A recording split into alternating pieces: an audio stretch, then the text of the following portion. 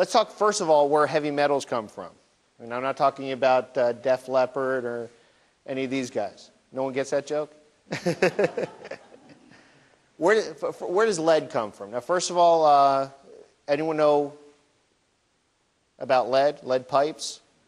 See, lead pipes are the first pipes that we use for carrying water. In fact, the Latin word for lead is plumbium, which is why we call plumbers plumbers. You guys know that? And why the chemical symbol for lead is Pb, for plumbium. See, I knew you guys would learn something tonight.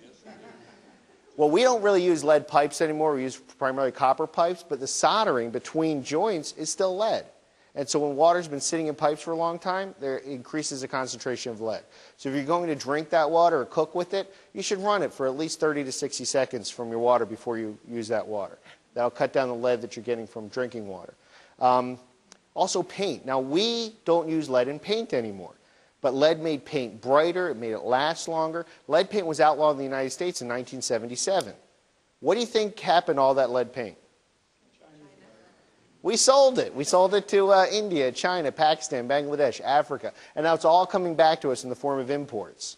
Last year alone, Walmart pulled over 2 million toys off the shelf that were painted with lead-containing paint. I told you, lead is very bright in paint. It makes brighter paints, brighter colors. So they use it to paint these toys for toddlers. So they're all bright and beautiful. The real insidious part of this is lead tastes good. Lead has a sweet flavor. So when kids are chewing on these toys, they taste good and they chew more. It's insidious. And so you got to be careful. Make sure that you have lead-free toys. China's really getting all over this, trying to prevent lead-based paints from being used in toys again. And then, of course, automobile exhaust. And in fact, automobile exhaust is our #1 source of lead contamination. So if you live in an inner city, any place with a lot of cars, you're breathing in lead from particulate matter. Then we have mercury. Our #1 source of mercury contamination is seafood. Mercury is a natural toxin. It's released in the environment mostly through volcanic eruptions.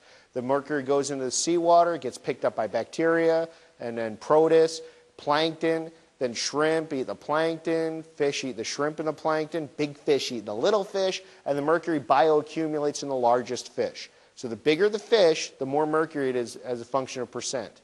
And so the recommendation is don't eat too much of the larger fish.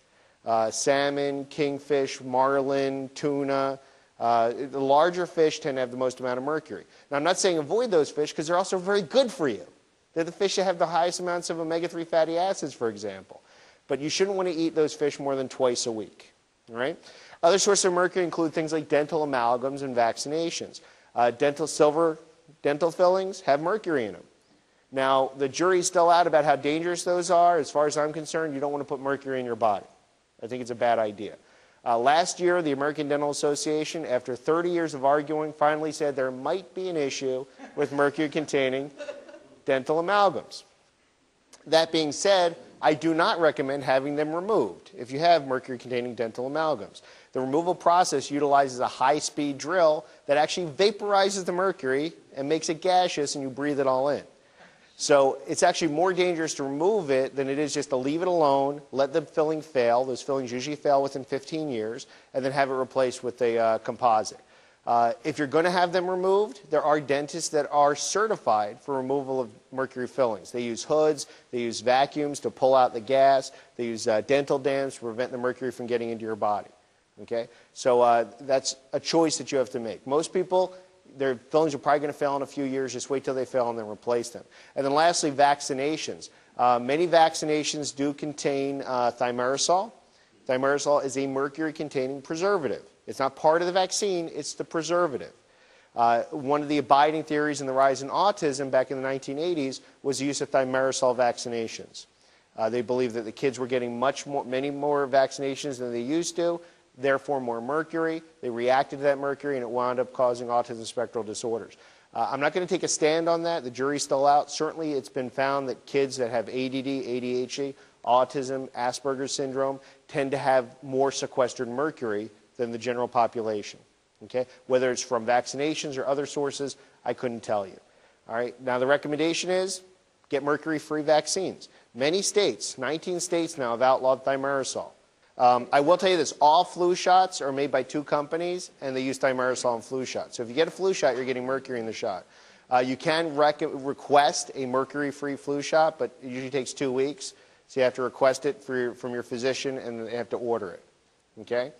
So is it dangerous? Well, it's very low levels of mercury, but when you start getting it over and over and over again, it does build up. And a little bit of something, a little bit of something else, usually the sum is greater than the whole, the effect is greater than the sum of the parts.